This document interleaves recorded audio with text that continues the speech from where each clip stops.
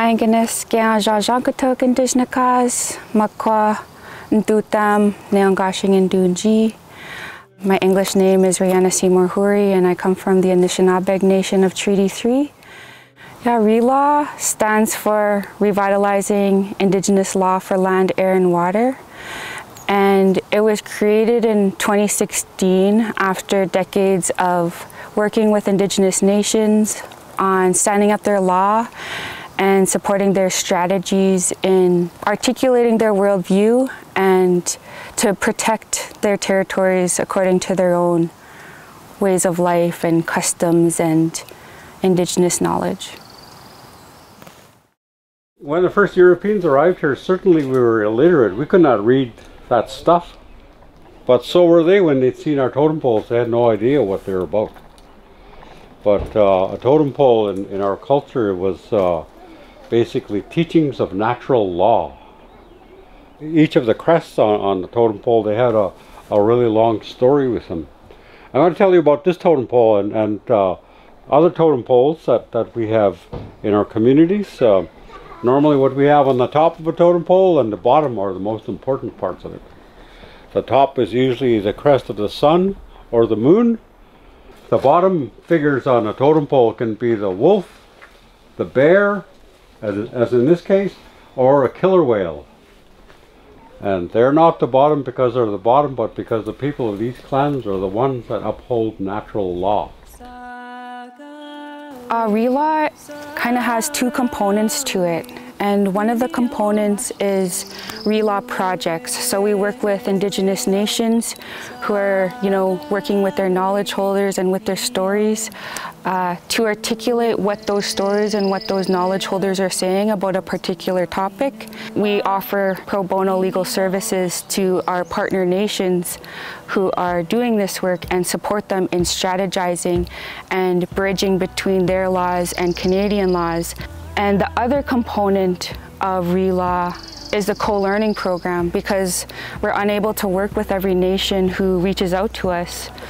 But what we can do is bring community members together who are doing this work to share back what we've been learning over the years, ways to hold dialogue and learning from other nations as well about how are they standing up their laws.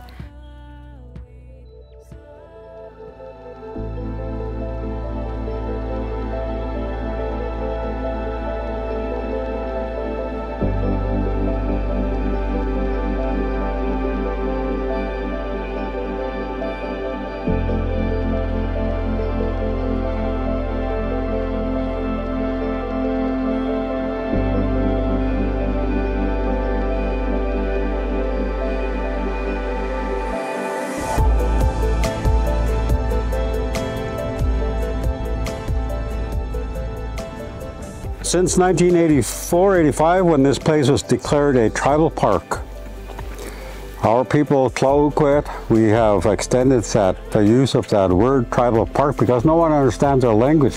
In our language, we have our land, it's called our hahusli. And it does not mean that we own the land, but that we steward it. And what we're doing is taking care of it for our children.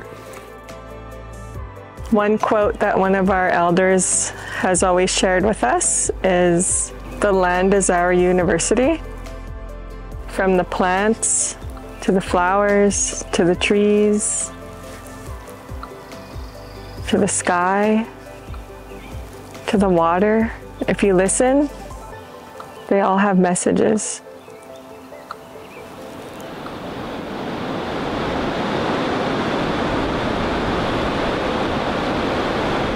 What gives me hope is spending time with the land, especially the water. I feel like really connected to the water, and I've been told from our elders that we have to spend time with the land and the water because to deal with all of the impacts, the issues, and the ongoing colonization and all of that, we have to let it go. It is important for all of our people to share our knowledge, to share our wisdom, the mark of a good leader, not just of families, communities, and nations, and throughout our provinces and our regions and nationally, is those teachings carrying on to the next generation. So when we see that happening, then we know we've done our job. And so it's really important for our younger generations to allow them that time to lead. And that's part of the success when we see them carrying out their responsibilities. So we call it reciprocity. So we don't believe that we just have rights, we also have responsibilities, and that's part of what we try to pass on to that next generation. I know the earth is one of our biggest teachers, and our Mother Earth, and I think that's one of the things that I feel like gives me hope is I want to do work for our environment and the health and well-being of our people,